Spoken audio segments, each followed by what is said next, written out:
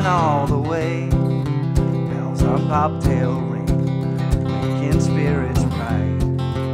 Fun it is to ride and sing a sleighing song tonight. Oh, jingle bells, jingle all the way. Oh, what fun it is to ride in a one-horse open sleigh. Jingle bells, jingle all the way. Oh, what fun it is to ride in a one-horse open sleigh. Hey, how you doing? Justin here. Today we are checking out Jingle Bells. We're going to look at a real simple version, then we'll look at this kind of country style, picking out the bass note thingy, which kind of, I think, makes it sound kind of fun and even more Christmassy, if it could be more Christmassy than Jingle Bells. So we're going to start real simple, just 4 down strums to the bar, and I'll take you through where you can add in some extra chord changes and how you can jazz it up a little later on. But as usual, it's better to start simple, hey? So, first progression.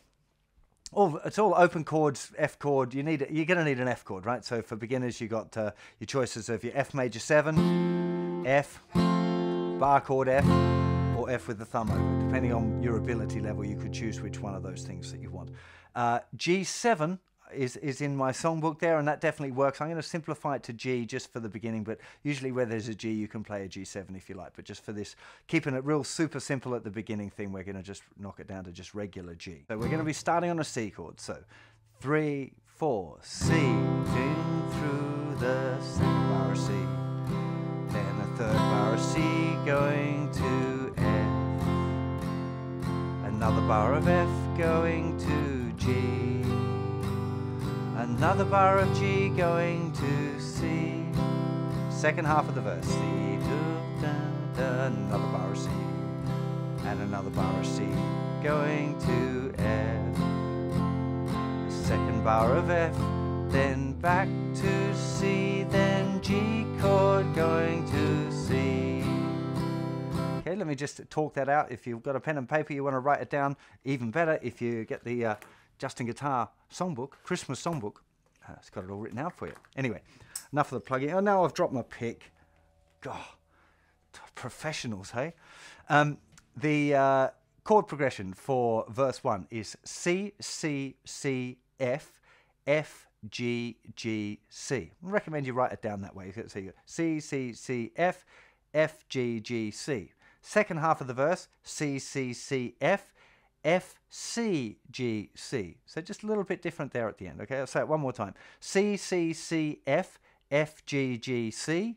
C, C, C, F, F, C, G, C. Okay, into the chorus.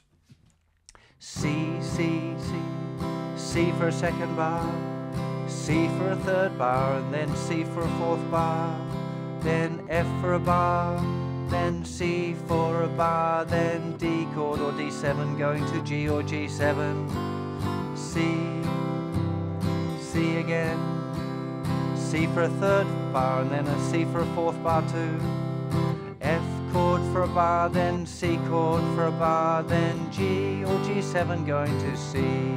Hey, jingle. Okay, that chord progression, I'll speak it out to you again. I recommend you write it down if you haven't got the book in front of you. It is C, C, C, C, then F, C, D, G, or D7, G7 if you know your dominant 7th chords. Second part, C, C, C, C, F, C, G7, or G if you don't know your 7th chords, to C chord. Okay. Now, there's a couple of places in here where you can add in an extra chord, and I think it sounds really nice. The most obvious one for me is actually in the chorus, where we've got 4 bars of C in a row.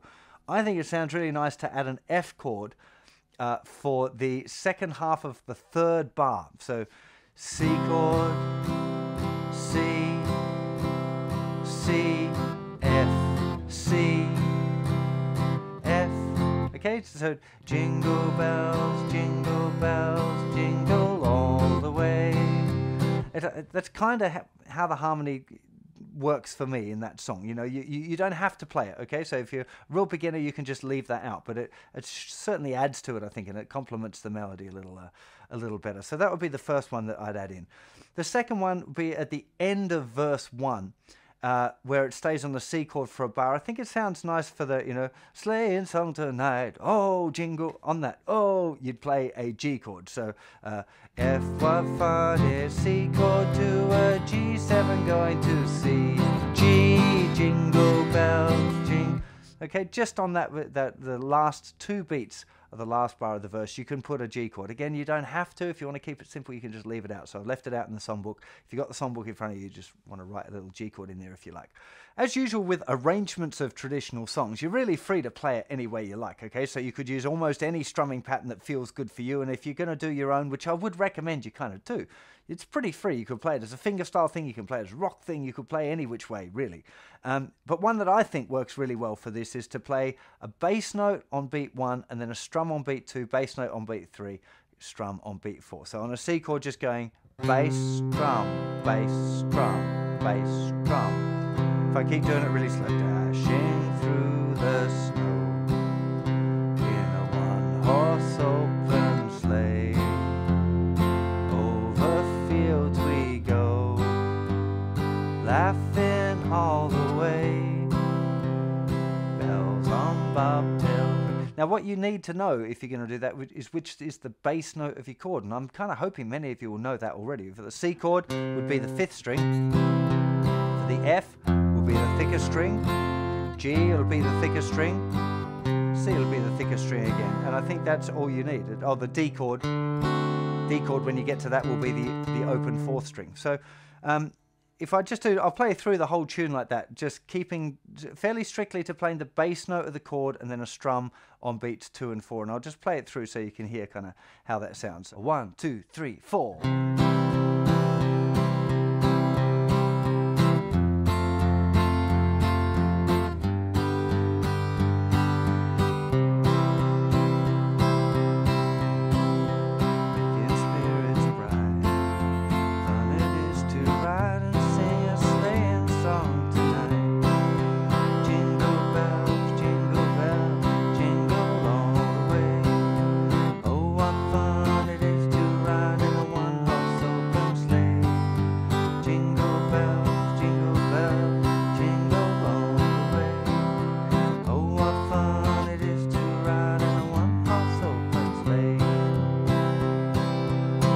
So that should be first step if you're going to get into doing this kind of picking out the bass note thing.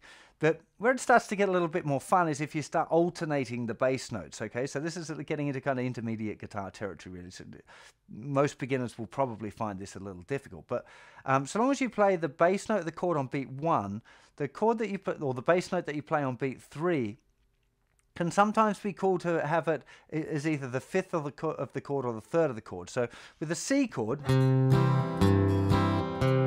you move your 3rd finger over to play the 3rd fret of the thicker string.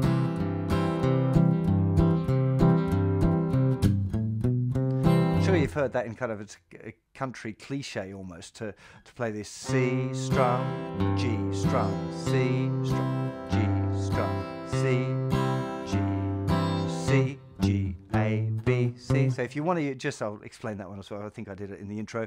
So literally I'm just alternating between the C and the G. And then I go C, G, which is in the same fret. So C, the bass note, 3rd fret, 5th string. G, which is 3rd fret of the thicker string. Open A string, 5th string. 2nd fret, same string. And then walking back up to the C. Okay, so C.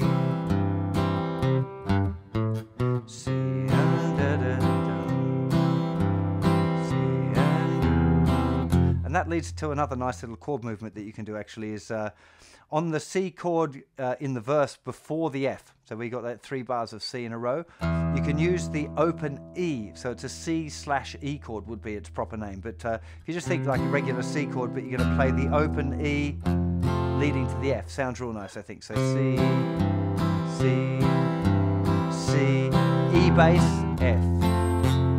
For the F chord, you're going to play thicker string, 5th string.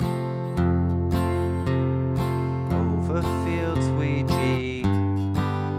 Now for the G chord, you're going to play it's a little harder because you're going to play the thicker string on the beat and the 4th string on the 3. 1, 2, 3, 4.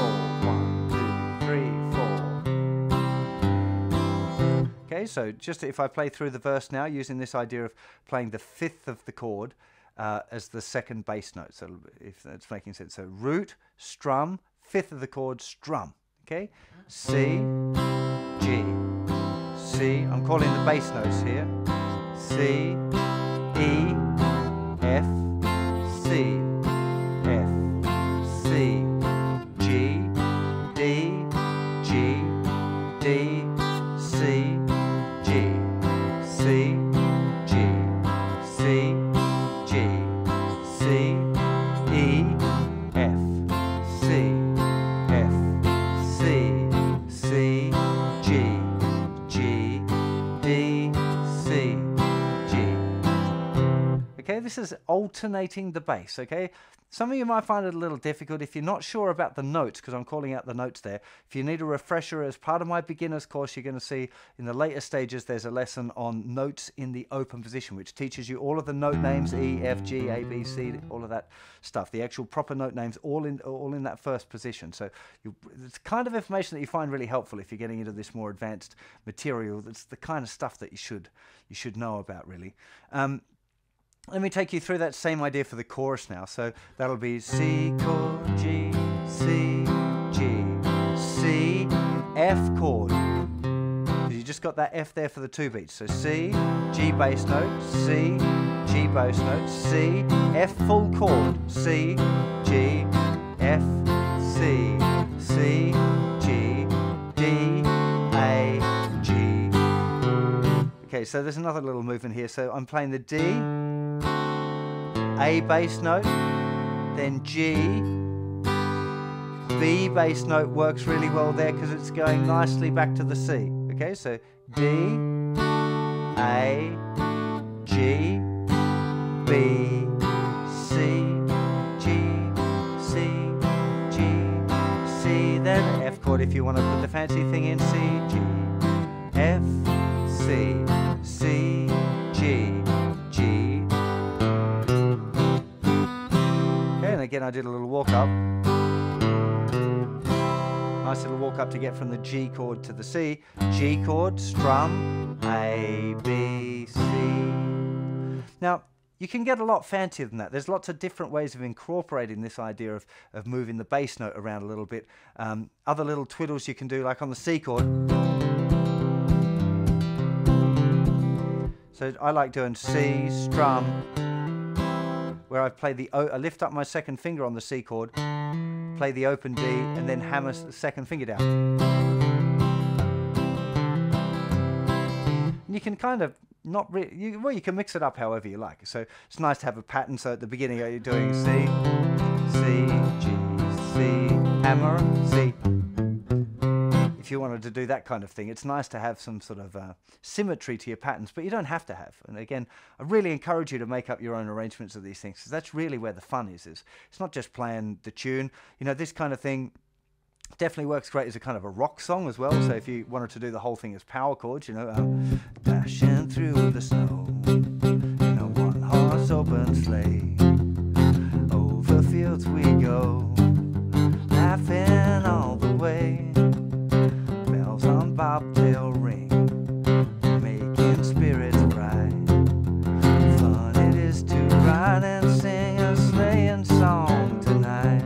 Oh, jingle, whatever. You could do it that way. You could do it a folky, dashing through the snow, on horse open sleigh, over fields we go, laughing all the way. Bells on bobtails ring. I mean, you really could do it lots and lots of different ways, and I think it's kind of part of the fun of it, really, is learning these tunes where the chords are fairly simple, the melodies are fairly simple, lots of people can sing it along, so you can really have a little bit of a laugh with it. And isn't that the point of this kind of season, and, you know, playing with friends and family, and is having a laugh? So I would encourage you to do that as much as you can. Laughter is a fantastic thing. Anyways, look, I hope this brings you lots of Christmas cheer. Remember, there's loads more Christmas songs, pop songs, carols, all of that over on the website, so do go and check it out. Thousands of lessons, all for free, as you probably know already. Wishing you an absolutely amazing Christmas, festive season, holiday season, whatever it is that you celebrate over this period, and I'll see you for plenty more lessons very soon. You take care of yourselves. Bye-bye.